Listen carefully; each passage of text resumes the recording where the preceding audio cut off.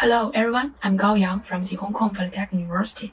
Today, I'm very happy to share one of recent studies, Asymmetric elastoplasticity of stacked graphene assembly actualizes programmable untethered soft robotics.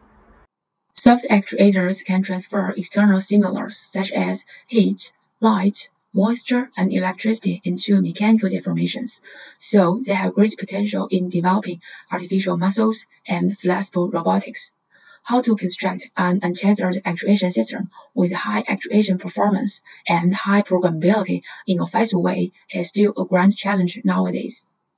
To overcome these difficulties, we developed a stacked graphene assembly polyethylene bilayer material, which is fabricated by transferring stacked graphene flakes onto PE film by non-mirror blow jet technique. An SGA-PE bilayer film is obtained after drying in nitrogen gas at room temperature. As prepared SGA-PE bilayer delivers a bending and curling into a roll when heated, and SGA is wrapped inside.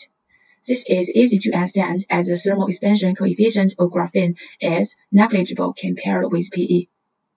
Interestingly, if the SGA-PE bilayer is subjected to heating and subsequent cooling in a constrained space, it will coil into a roll after removing the constraint at room temperature. Especially the PE layer is wrapped inside, which is opposite to the sample without tempering. If heated, it can return to a flat state.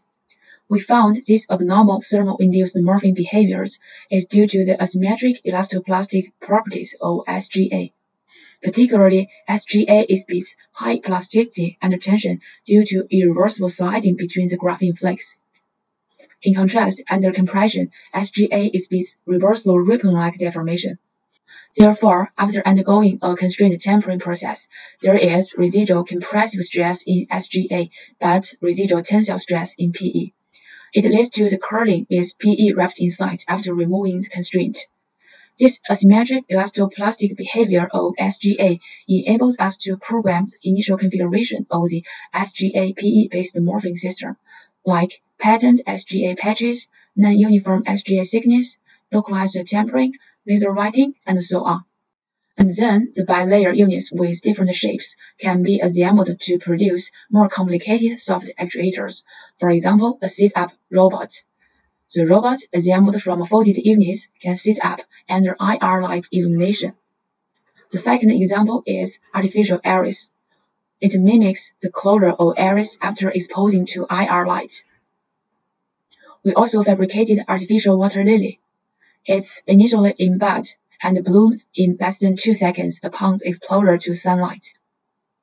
More interestingly, the SGA-PE biomaterial curling into a roll can achieve rolling locomotion under lateral infrared lighting, yielding an untethered light-driven motor. The propulsive force is attributed to the unfolding of outermost layer under heating and then interaction with the ground. This kind of SGA-PE light-driven motor is showcased to push a football into a goal. If you are interested in this work, you can find more detailed information from our paper. Also, you can visit our homepage for more information of our group. Thank you for watching. See you.